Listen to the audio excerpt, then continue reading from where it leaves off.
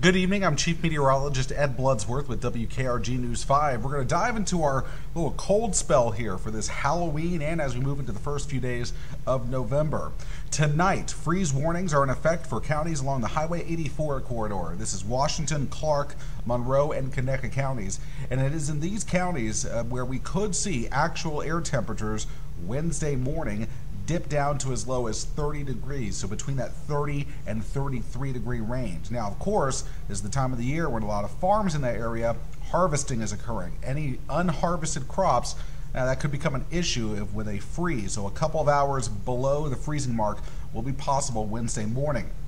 Actual air temperatures will hover again in those lower 30s for those counties, but even as we move closer to I-10 and the coast, temperatures are still much colder than you would expect for an early November day on the Gulf Coast. Morning lows in the 30s area wide, far below your normal morning low of 52 degrees. But we're also going to be dealing with a strong gusty wind Wednesday morning, so wind chills will be a factor. In fact, some of our more aggressive models show those feels like temperatures in the 20s for everyone, even some upper teens for a short period of time.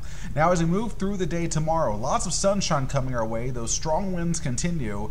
That combined with very low humidity will create a fire weather threat, so a red flag warning is in effect for the entire area. No outdoor burning.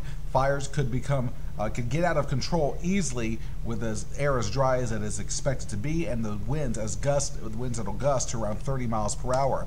And then tomorrow night, the winds begin to relax, and then your actual air temperature could again fall to that freezing mark. So another freeze watch.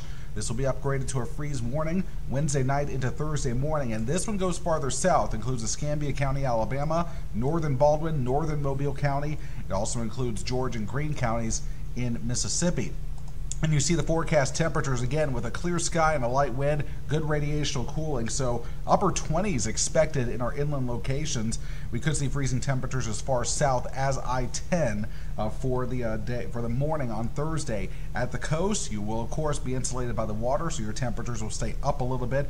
But bottom line, this is going to be an unusual cold snap here. Good news, over the next couple of days, we will start to see those temperatures rebound. In fact, high temperatures climbing back into the 70s as early as Friday.